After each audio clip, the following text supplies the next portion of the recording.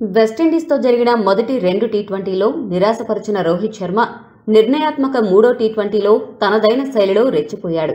మొదటి 2 టీ20ల్లో 8-15 పరుగులు మాత్రమే చేసి నిరాశపరిచిన 3వ మ్యాచ్లో 34 బంతుల్లో 6 ఫోర్లు 5 సిక్స్లతో 71 పరుగులు చేసి రాహుల్తో కలిసి 135 పరుగుల భాగస్వామ్యాన్ని నమోదు చేశాడు. తన సొంత మైదానంలో వెస్టిండీస్ బౌలర్లకు చుక్కలు చూపించాడు.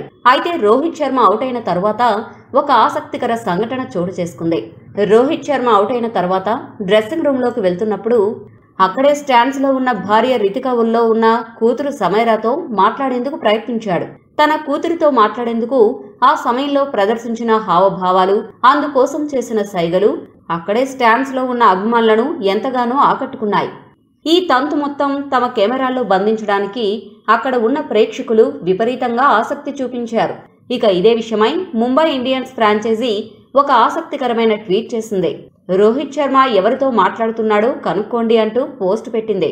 దీంతో ఈ వ్యవహారం ఒక్కసారిగా వైరల్ గా మారింది. ఈ మధ్య కాలంలో తరచూ తన కూతురు విషయాన్ని ప్రస్తావిస్తూ ఆమెపై తనకు ఎంత ప్రేమ ఉంది అనే విషయాన్ని ఎప్పటికప్పుడు బహిరంగంగానే తెలియపరుస్తున్న రోహిత్ శర్మ తాజాగా తన కూతురితో మాట్లాడడానికి పడ్డ తాపత్రయం చాలా మందిని ఆకట్టుకుంది.